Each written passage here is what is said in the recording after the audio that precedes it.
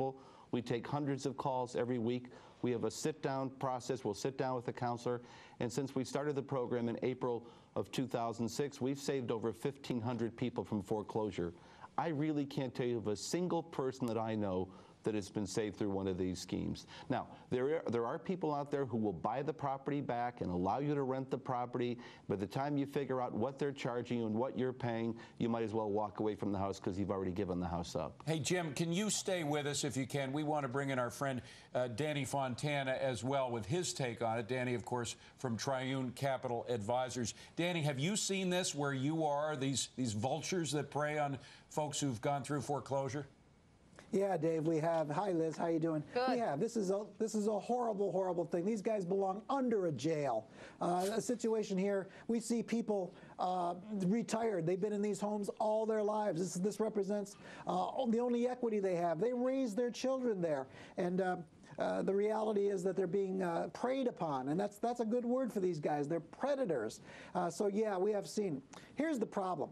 We now have 2.2 million homes in default in this country. 2.2 million, it's a huge number. So these guys circle like vultures, and they prey on people's desperation. And as a result, people are all too willing to listen, and they're reaching for a silver bullet because they're desperate. Here's the key.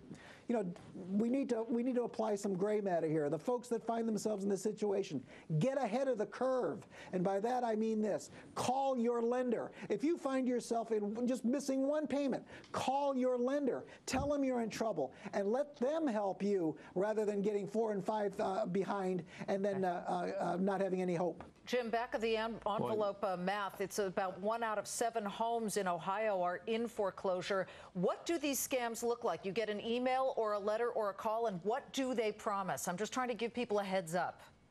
Well, you get a postcard, or you get a letter, or you get somebody knocking at your door. And what does it say? Where they can call you, they will, and they say, we can save your home. We can get you out of foreclosure.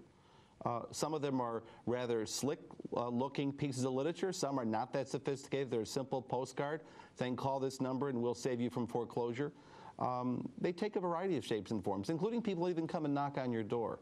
But I would have to tell you that, and I agree with your other guest there, but I would tell you that, you know, we have counseling agencies that counsel people every day, and we are just not having a lot of success on contacting servicers who are prepared to do loan workouts. I agree with him. You need to call the lender. You need to try to work this out. But the reality is that we're not getting much cooperation, and it's why there's so much criticism of the industry from people in my position and people who do these loan workouts. You know, people should call them, but they're not getting response often that they need to get. They're not getting the sense that they really want to work these loans out, and that's what's also frustrating. If they have called the banks and they're not getting a response, and the loan isn't being modified, and it isn't being worked out, then they're even more susceptible to being preyed upon. Hey, Jim, don't tell us how you catch these guys, because we don't want to give them any clues about how they might be caught, but tell us what you do with them when you find them. What can they be prosecuted with? Well, they can be prosecuted under a series of local criminal statutes and state statutes. I will tell you that the Attorney General of Ohio announced yesterday and again today at a conference that I was at that they're going after him.